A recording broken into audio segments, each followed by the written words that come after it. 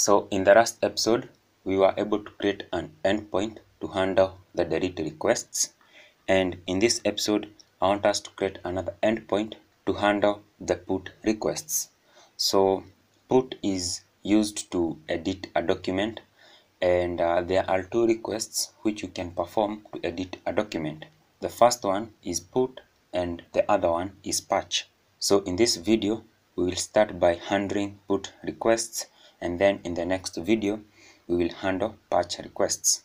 So at the top here, I'll create a new endpoint using router.put, and the first parameter is the path, and the path here should have an ID of the document that we want to edit, just like we did with our delete here. Okay, so right here I'll include a path and also pass an ID to this path, and then the second parameter here is an async function.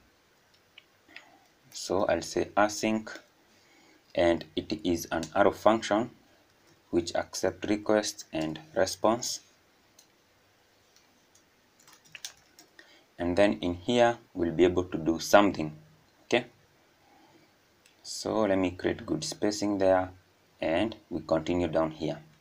Now with put requests, we usually send a new version of an existing document. Okay, it's like we are replacing the existing document with a new one. Okay, and to do that, we usually send a new version of the request body.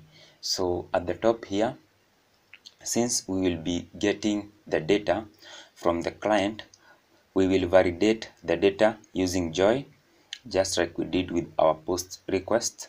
So I won't repeat the whole of this process. I'll just copy all this code from where we are creating a schema, getting an error from schema.validate, and then checking if the error exists or not. If it exists, we send the error message to the client. So I'll copy this code and then come at the bottom here where we have our put here and paste this code. So the next step after we check this, we need to check whether the document with this particular ID exists or not. So just right here, we will use our model, which is to do, and then call this method dot find by ID. And then in here, we will pass the ID that we are getting from our path here. Okay, and earlier we used request.params.id to read IDs that are included in the URL. So right here we'll just say request.params.id, and this will check whether a document exists in our database or not. And right here we will await this process because it will return a promise. So await, and we store it on a constant. So right here I'll say const to do will be equal to await to do dot find by ID, and then we pass the ID in here, and we are reading this ID from our path.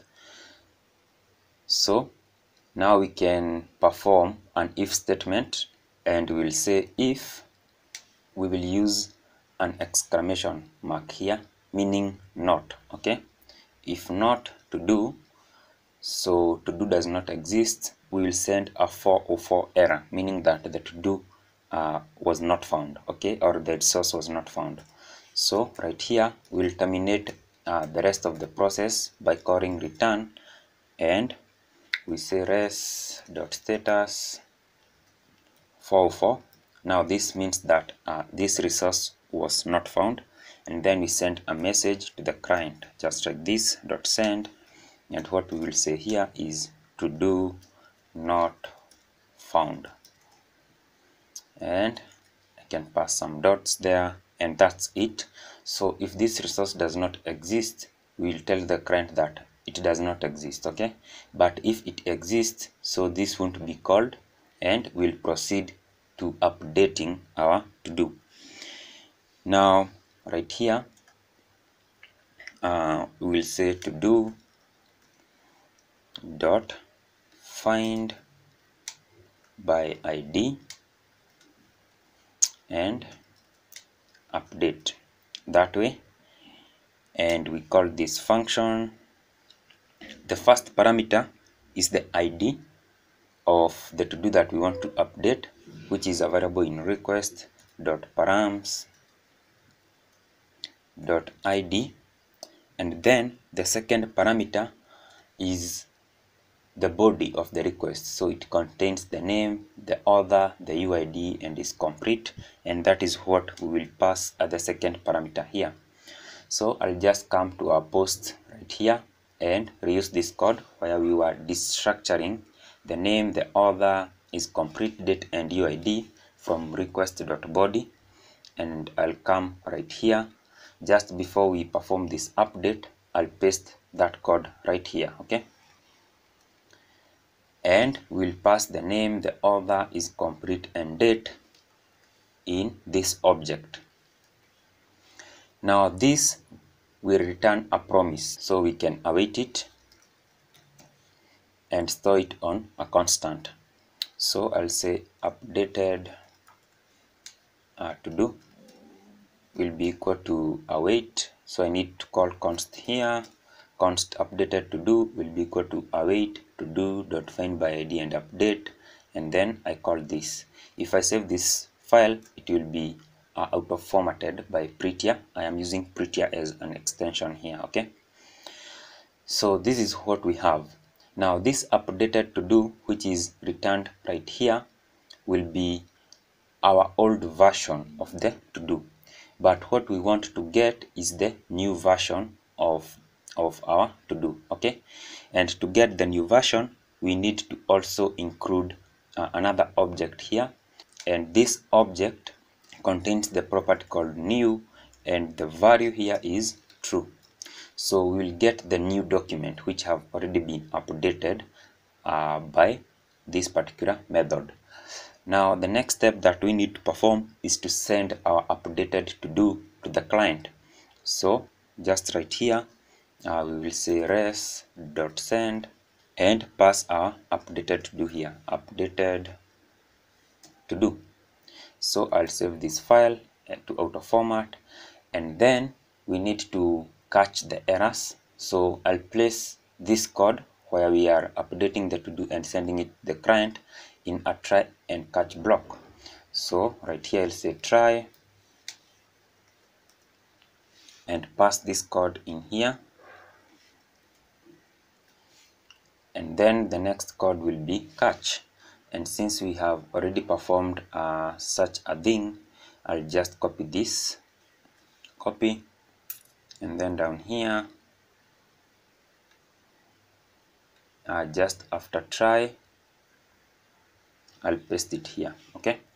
If I save and then scroll at the top, this is what we have. Try, we place our updated to do in a constant, and then we use this method to update the to do, find by ID and update. The first parameter is the ID of the document we want to update. The second parameter is our request.body, and then we set a flag here, new to true, so that we can get the updated to do back and send it to the client. And then we catch the error, res.status 500, meaning that this is a server error, and then we send the error message to the client or also log it to the console. So this is how we can perform a put request. And as I said before, put usually replaces the existing document with a new version of the document. Now let's test this one on Postman. So I'll come to Postman. If I perform a get request, so I will use one of these one here. We send this request. So you see we don't have any documents in our collection. So let's perform a post request to add a new document. So I'll perform a post request and send. And now this is our new document. Now I need the ID of this document for us to update it. I'll copy, and then we perform a put request. We include this ID at the end here, and then in the body of the request we can update our to do. So as I told you before, we need to send a new version of this to do at our body of the request. So right here we can say our edited to do, and then we can change the name here to Chaoo Charles. We can set is complete to false, and also we need to pass a date to this document. For the date, I will reuse this one. So I will reuse the date, and then the ID, we don't need to update that. Name, author is complete, and version, we don't need to touch that. So if we send this request, we should get our updated to do back. Okay, so send, and there we go. So we have a date, which is this, we have an ID, we have a name, we have an author, and is complete. So you can see all the properties that we updated have been edited, but we didn't include a UID, and it have been set to null.